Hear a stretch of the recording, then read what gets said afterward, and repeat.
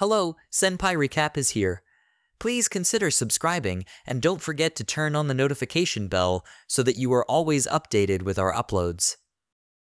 Asahi Ikusaba was killed in an accident after saving a child from an oncoming car. He gets transported to another world. He is fascinated with this ice guy, just like the games he played. Since he doesn't need his handphone anymore, he sells it to get money enough to get him some decent gear. Then he goes to join a guild, and right after leaving town, he fights a wyvern. The wyvern starts to attack him. He checked her stats, which are low, and stone throwing is the only skill he's got. He calls out to her sister, Maya. Suddenly, she gets transported, and she takes down the wyvern in a single blow. Asahi wonders if this sister is an illusion, and Maya starts hugging him and all. Definitely, it's her. Maya has a brother complex. Maya then explains that she was devastated when Asahi got into an accident, and he isn't totally dead, but in a coma in the hospital. Then she heard him murmur about the ice guy and thought his spirit was there. She bangs her head on the wall until she dies, just to go there with him. As for why she is overpowered, she thinks it's her love for him. Asahi thinks his fun is over and it's time to get back. Only they don't know how. At the guild, Asahi is congratulated, as he ranks up tremendously. The ranking system is unique. Instead of a B, C, and D, it has rabbit class, knight class, and so forth. Asahi is up for ogre class. But he is also warned of the death penalty for falsifying ranks, pretending to be a stronger class when you're not. So he colludes with Maya to always make it look like he is super strong when she is the one doing the finishing. Then, after checking Maya's stats, Asahi thought it had nothing until he realized it was only so because her stats were way off the mark. Then there is this parade whereby the hero party is led by Siegfried, a dragon class who is tasked with destroying the demon lord. A jealous, washed-out hero speaks back about him and causes a minor nuisance. Everyone is scared, but everyone remembers Asahi as the only one who can stand up to him. They're chanting his name, so he makes a deal with Maya to stop this. Pretending he could crack open the ground, the ruffian gets scared and leaves. Everyone praises their hero. But soon, Asahi must make good on his promise and give what Maya wants. The next morning, while Maya frolics in the warmth of her brother's bed, Asahi goes down to the guild to see what quests he can take. Tanya is recommending really tough ones. After all, he is of the ogre class. He manages to give excuses to take on smaller ones, so this mushroom gathering should be a cinch. While doing so, he is attacked by a bear. All he can do is run. He thinks Maya comes to his rescue after the bear dies in one zap. He was saved by Kilmeria, and with other bears around, she easily killed them with a single strike. Then she faces off with the boss of this forest, Bear Kaiser. She killed the bear in one blow. She introduced herself, and Asahi learned she was one of the 6 generals serving the demon lord. And when she says she wants to find a man named Asahi to fight to the death after hearing how strong he is, Asahi wants to get the hell out of there. Too bad he dropped his class badge as Kilmeria realized who he was. He runs like hell until he bumps into Maya. Maya accuses Kilmeria of trying to take her brother's virginity. The two of them battle it out, but obviously, Maya is still stronger. Kilmeria can't believe she is defeated and wants to be killed. However, Asahi will not allow it since she saved him twice. Maya abides because he said so. To hide the fact he almost mistook Kilmeria for her, he will cook for her, and this sends Maya's urges all over him. Asahi is still weak and needs his sister's help to kill a goblin. He has to put up with her perversion. Thinking of the need to get stronger to at least fend for himself, Maya suggests attacking her to get some of her XP. However, he can't do that and risk hurting her. Then he tests out this new skill of teleporting to escape from her clutches, and it works.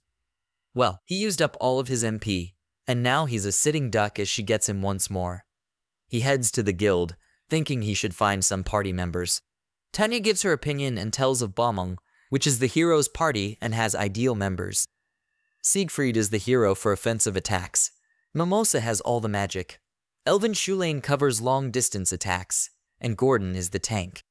However, she lets him in on a secret. Bamong almost got wiped out by a mysterious enemy. Later, Asahi stumbles into a drunkard being beaten up by punks. He doesn't want to get involved, but seeing they are going to kill him, Asahi jumps in as a diversion for him to escape. However, the drunkard beats them all up easily. Upon closer look, Asahi realizes he is Siegfried. As they talk, Siegfried explains they went to fight the demon lord, but got owned by a single enemy, and she didn't even lift a finger. That demoralized the party, and they disbanded soon after. Asahi thinks he gained valuable friendship, but Siegfried tells the horrifying truth. Mimosa loves getting drunk, Shulane is arrogant and looks down on others, while Gordon is too shy to even converse. But with Asahi still glad they were party members, Siegfried remembers he was once like him, an innocent kid who just wants to save the world. Maybe he needs to get back on his feet again. Returning to the guild, Tanya quickly needs Asahi's help since there are wyverns attacking on the outskirts. He will go back for the necessary preparations to get Maya, but time is of essence, so Tanya puts him on a carriage right away to fight the wyverns, but Kilmeria blasts them all the wyverns. She wants to see him again to return the guild badge he dropped. But more wyverns show up. This time, it is Maya who will destroy them. Kilmeria relishes fighting her again, but Maya ignores her like she never existed to tend to her brother. Kilmeria will not have this, so the girls start arguing pettily, and if Maya won't fight her, Kilmeria takes Asahi as a hostage. Bad move because she doesn't see the big sister coming and gets knocked down in an instant. As the ladies continue their quarrel, a wyvern attacks Asahi. They put aside their fight to go save him. Kilmeria wants to continue fighting Maya and once again kidnaps Asahi. However, he uses his teleportation to escape. Surprised and amused by this, Kilmeria will let this slide, and that will be enough for her today. Asahi notices the ladies don't really hate each other, but still thinks Maya is all he needs in his party. She misinterprets that in a pervy way and thinks it is his proposal to her. Asahi is sent to investigate a haunted house on the promise that he can have the house for free if he expels the troublesome ghost. Unable to drive away the overpowered Maya, the ghost resorts to possessing Maya to gain control of her power. Fearing for the rest of the world if Maya's power is used for evil, Asahi fearfully decides he must kill her or die trying. Luckily, Kilmeria appears, but since Asahi forbids her from damaging the house by fighting, she challenges the ghost to arm wrestling instead. Kilmeria loses, so Asahi resorts to yelling for Maya to return, as he misses her. Maya expels the ghost, purifies it, and forces it to pass on. She then gropes at Asahi gleefully, revealing she was never possessed. She just wanted to hear him say something loving to her, which he did. They report their success and are granted ownership of the house. Asahi must once again take credit for Maya's victory, but as a result of defeating a ghost, even the holy clerics couldn't expel Tanya, who assigned him dozens of incomplete quests that all involved powerful ghosts or evil spirits. Tanya tells Asahi that a new dungeon is popping up due to some mysterious land-altering natural disaster. Asahi's quest is to explore it and judge if it's safe for rookie adventurers to explore. Asahi takes the job, with Maya coming along. Asahi sets up so many traps, but Maya is always there to save. With an undead army, Asahi forbids her to use magic out of fear of collapsing everything and getting buried alive. Her martial arts are enough to kick ass. Then they see a few bear cubs and believe they are orphans of that bear Kaiser. Opening this place up will make them lose their home. As they return, Maya, as usual, is being promiscuous, so Asahi has to tell her off. Then he gets hungry, so she rushes off. Soon, he is surrounded by monsters, but he manages to escape. In town, a cute girl calls him and wants his company. However, he senses danger and remains cautious. That girl is actually Kilmeria in disguise. After meeting the siblings, she is interested in human civilization. She wants him to show her around town. At the guild, Kilmeria makes Tanya jealous by clinging to Asahi and looking like his girlfriend. Just when Asahi thought he got on Tanya's good side. As they go to eat, Kilmeria walks off without paying, almost starting a fight with the owner. Luckily, Asahi will pay. On the way back, they meet Siegfried, but he gets scared upon seeing Kilmeria's evil aura and takes his leave. Back home, Kilmeria wants to play a prank on Maria by pretending to be his girlfriend. He agrees to see her reaction. When they enter, Maya instantly beats her up. She can tell that this imposter is Kilmeria. Maya has cooked a lot for him, but Asahi just ate. Kilmeria vanishes all the food in his stomach, so he gets to eat her cooking. Kilmeria wants to join in too, but Maya forbids her. She throws a tantrum like a kid, but thanks to Asahi's grace, she is allowed to stay. Sophie Peaceful was told by her mom about her destiny to meet the hero. She has been fascinated with this ever since. Meanwhile, Asahi almost gets owned by a monster. As usual, Maya takes care of it. Due to that little scratch on his arm, she wants to lick it to heal it. He manages to escape back to town, where he bumps into Sophie. Because of his kindness and humbleness, she thinks he is the hero before her rude party members call the Slowpoke to join them in their dungeon raiding. At the guild, Tanya tells Asahi of an emergency. Due to a newly discovered dungeon, many adventurers have flocked there. But because of the strong monsters, they returned. Except for one party. Asahi realizes it's Sophie's party. Better go that quick before she gets eaten by this carnivorous plant. It is Maya who defeats the plants, and Asahi saves her. But she only sees him and thinks he is truly the hero after checking the final checkmark that he is strong. Later, she goes to introduce herself to him, and she wants to join his party as his healer. Asahi thinks it's a good idea. But does he need to have Maya's permission? Fearing that she will beat up this cutie, surprisingly, Maya accepts her since she respects Asahi. Then those party members of hers come by to blame her for everything. She shows her true colors and scolds them for being useless. Then she wants Asahi to beat them up. It is then that he realizes she is trouble. Maya throws pepper smoke and then beats them up in a flash. Asahi is sad, as he thought she would be the modest and comforting type. Maya thinks she is already that for him. Soon, Tanya has Asahi take up this quest of collecting killer bee honey. Too bad Maya is busy fighting with Kilmeria over some green pepper. So Sophie invites herself to join him on this quest. But as she notices him sluggishly taking out the killer bees and not being the strong killer hero she thought, he comes up with an excuse. He can't fight thoughtlessly and destroy the ecosystem. Because of that, she brings back the entire swarm, including the queen, so he can kill them all more efficiently. Asahi protects her now that she is going to be killed. Suddenly, a huge log takes it out. Sophie agrees to take the honey back to the guild first. Asahi then realizes it was those sisters fighting all the way here, and that's what saved his ass. They go home together. The next day, Asahi goes to the guild, and he starts feeling guilty because Sophie has been waiting there the whole night for him. A flashback shows Maya protecting Asahi from a dog, despite the dog being quite docile. But even after that, Asahi wept because he felt he was powerless and couldn't protect Maya. Now we see Maya destroy a monster boss with her fist. So much so, other monsters are scared of this monster and run. There is a weak group of monsters that can't run, so Asahi thinks of killing them. However, they soon start some weird dancing. Suddenly, Asahi loves Maya. Maya would love to reciprocate this wish that has finally come true. But then Asahi knocks his head on the ground, and the spell wears off. Asahi then realizes the monsters have some sort of confusion-inducing effect, so he tries to get rid of them. However, Maya stops him and wants the monsters to do the dance again.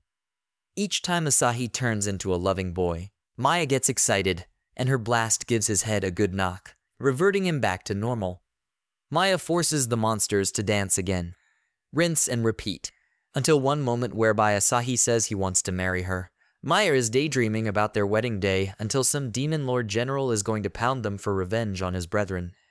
Surprisingly, Asahi goes up to protect Maya, despite being weak and scared. The general laughs, and before he can kill Asahi, Maya kills him off for laughing at her brother's bravery. But Asahi continues to cry as he blames himself for being weak. Maya says otherwise this time because he is kind for jumping in to protect others. He hopes to become strong enough to protect her. When Asahi visits the guild, it seems the other receptionists mention Tanya is on her day off and on a date. Asahi leaves and doesn't recognize this cutie as Tanya until she points it out. It turns out her date is accompanying her little brother, Roy. He is very shy around strangers. Roy likes hearing adventure stories. Once he hears Asahi's stories, he gets motivated. Then he suggests Asahi become their escort since they need to get something in the next town. He can't refuse after seeing Roy's innocent, begging eyes. Along the way, suddenly, a wyvern pops up. Asahi will defeat it. Seeing Roy is very scared and Tanya is protecting and reassuring him, Asahi does the best he can to protect. Only his weak-ass skills can do no jack. Then, as the wyvern is going to throw some breath, he throws a stone into its throat, causing it to choke and explode. Roy is still sad because he was useless. Asahi motivates him to work hard so he can become strong enough to protect Tanya one day. As they walk home, it seems the wyvern is still alive and going to make its kill, but it is snuffed out by Maya. She notes how Asahi has grown and will celebrate this with her cooking. Asahi reaches level 20 and unlocks light magic, though it only acts like a small torch. Their next quest is to capture the criminal Lammert and his gang, Dark Crisis. Maya and Kilmeria defeat the criminals, but Lammert challenges Asahi to a duel just as troublemaking Sophie arrives with townspeople eager to see Asahi fight. Fortunately, Asahi defeats Lammert, albeit with secret help from Maya. Elsewhere, noble adventurer Gloria Brigandine and her maid Kuon are suspicious of how fast Asahi reached ogre level. Meanwhile, Asahi has been tricked into an orc-slaying quest without Maya, but is rescued by Gloria, who accuses Asahi of obtaining ogre rank fraudulently and being a fraud. A distant Maya sends an invisible attack at Gloria, making Asahi seem powerful. This backfires when, due to exposing her pants, Gloria demands an official duel in the arena. Kuon suspiciously watches Maya and Kilmeria, preventing them from helping. Asahi can only dodge Gloria, but she notices she is still wary of his powerful attack, though it really came from Maya. When she hesitates, he is able to blind her with light and disarm her. Gloria is furious. He won without attacking, but when Asahi claims he would never attack a woman, she develops a crush on him and flees in embarrassment. Asahi and Maya are on a quest to retrieve some flowers, and Sophie wants to join them. She claims she is good at finding things. It turns out she was just guessing them. Feeling insecure with her, he hopes Maya can accompany her, but the girls go away and leave him alone, as the big sister would love to tell all about her little brother's embarrassing stories. Asahi is attacked by goblins, but is once again saved by Kilmeria. They then stumble upon a village in which the villagers' souls are being sucked by this necromancer, Malvacanth. Asahi fights him, but he is going to have his soul sucked too, but Kilmeria comes to the rescue. Malvacanth recognizes Kilmeria, as he is one of the Demon Lord's generals. He thinks that with her here, they can go conquer the human cities. Asahi then denies Kilmeria is the one who kills indiscriminately because she is a kind person who has saved him many times. Malvacanth doesn't believe, but after hearing all that, Kilmeria kills off the necromancer. They reunite with Maya and Sophie, and it looks like they've found the flower. Back at the guild, Tanya congratulates Asahi for killing Malvacanth. He is this close to another promotion. Making his way out, Gloria is waiting for him, and she wants to date him. But being the panicky woman, she can't take this moment with Asahi alone and calls out for Kuon. Despite the many simulations they've practiced, Gloria still misses meeting the real deal. Kuon wants to tell the truth, but Gloria shuts her up. Asahi thinks they still suspect him of falsifying his rank, so Gloria goes with that, and will ascertain this via a quest to find missing adventurers.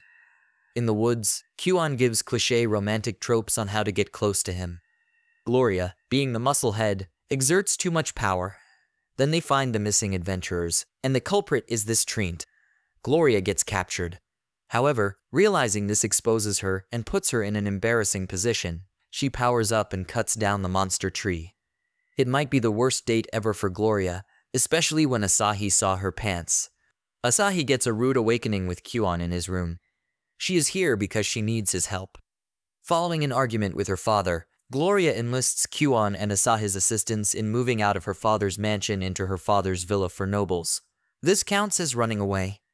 Butler Sebastian, convinced Asahi is to blame, hires dragon-level adventurer Tiga to beat up Asahi, but they are scared away by Maya. Panicky Gloria has served too many teas to Asahi as Kuon gives her ideas for having Asahi stay. One of them is forming a clan. Asahi then talks to Tanya about it, and Sophie hears it and wants to be part of it. Then Gloria sees them close together, gets jealous, and storms off. Kuon hints to Asahi that Gloria lacks friends and has nobody to depend on. She hopes he could be that person. But Asahi mentions that Kuon is already that dependable person. Back home, Asahi ponders his clan members, and Maya knows what is troubling him. So they talk about this clan issue. But as Asahi thinks Maya is the main character, she points out that he is the main one. She explains all the instances in which he saved the rest of the girls. Stats have nothing to do with it, and right now he is the strongest. So strong that he is crying. So while the clan is formed, soon they hit a problem. Asahi has been petrified by a basilisk. The rest desperately try to find ways to heal him. Maya is left alone with him as she tries to flirt with the statue, thinking it will heal him. All the while, unknowingly, Asahi is still conscious in this state. Eventually, when all options fail, the girls think of getting into a hot bath with him. Maya tries to sneakily kiss him as a cure. Luckily, Kilmeria just arrived to beat him. Learning what happened, Kilmeria uses her healing magic to easily break Asahi's spell. Maya then learns about Asahi's consciousness during his petrification and shows us her feminine blushing side. Asahi registers his clan, and as everyone suggests names, Maya then hands it in and makes it official. Super Asahi Legion. Tanya sends Asahi to exterminate shark monsters infesting a popular beach resort. The girls, plus Tanya, all accompany him, but Gloria hunts the sharks in minutes, leaving the girls plenty of time to visit the beach and show Asahi their bikinis. Maya punishes Kilmeria for wearing a bikini made of strategically placed seashells. Kyon announces a beach competition, with the winner getting Asahi to do one thing of their choosing, making Asahi nervous. After an intense contest of volleyball, capture the flag, and watermelon smashing, Maya wins. More sharks appear, led by the Sea King's greatest, 10 monster sharks of various magical species. The girls defeat them, but Asahi and Maya are swept into the sea, ending up on a deserted island. Alone for the first time in months, Asahi and Maya enjoy the temporary solitude and rekindle their sibling bond, but Maya soon returns to groping him. The Sea King himself appears, but is killed by Maya for interrupting her alone time with Asahi. The other girls appear, revealing they were there the whole time and heard every embarrassing thing Asahi said to Maya. Returning home from the sunny island, Asahi is disappointed to find the town deluged by rainstorms. It rained heavily last night. Maya and Kilmeria thought it was romantic enough to kiss Asahi, but he escapes, almost leaving them. By morning, they thought the town was slightly flooded. However, as Asahi gets attacked by the water, it turns out this is one big slime. Everyone evacuates to higher ground. Asahi stumbles into Tanya, who tells about the legendary slime who gets bigger after absorbing water. Since Roy is missing, Asahi offers to go find him. He warns Maya and Kilmeria not to do anything, as he knows they'll take down and burn everything along with the slime. While they obey his words, they know who the perpetrator is and go confront her. Asahi finds Roy as he is trapped after sheltering an injured girl. Asahi helps carry her to the safety of the cathedral.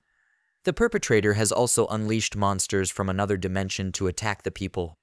From Bamung to Siegfried, it's time for their moment of redemption. Asahi's side finds shelter at the cathedral as Sophie works overtime to heal others, even if she is on the verge of collapsing. But with Asahi here, this gives her the strength to continue. Then we see her ex-comrades crying like babies for being injured. She heals them and tells them to shut up because it's just plain demoralizing. Meanwhile, nobles living on higher grounds refuse to open their gates to the people. The only one left is Gloria's household. At first, Sebastian warns her about bringing in the chaos, but she doesn't care because it is her duty to help the people. Sebastian is happy with her growth and lets people in. Gloria and Kyon then go to town to find Asahi. Meanwhile, Maya and Kilmeria confront the culprit. Kilmeria knows Giraligula, as she is one of the Demon Lord's generals. She thinks they can't best her. Her attacks have no effect on them, as Kilmeria sends her flying through several towers. That's not the worst part, because Maya is going to finish her off with whatever Big Sis forever moves. As Gloria and Kyon rendezvous with Asahi, he has Kyon use her skills to find the core of the slime. She does so, and when they try to destroy it, it becomes defensive and moves high up into the air. Asahi then has Gloria toss him high up, and that's where he uses his level 2 stone throwing ability to destroy the core. As for Giraligula, she is thrown into a deep pit with all the slime. Soon, Asahi is promoted to Golem class. Back home, everyone celebrates Asahi's heroics, but this party is turning into a rowdy bash. Then the girls fight over whom Asahi should receive a kiss from. He escapes outside to see Maya sitting alone. Asahi thanks her for being his sister. Thank you for watching till the end, and please don't forget to subscribe. See you next time, and peace out.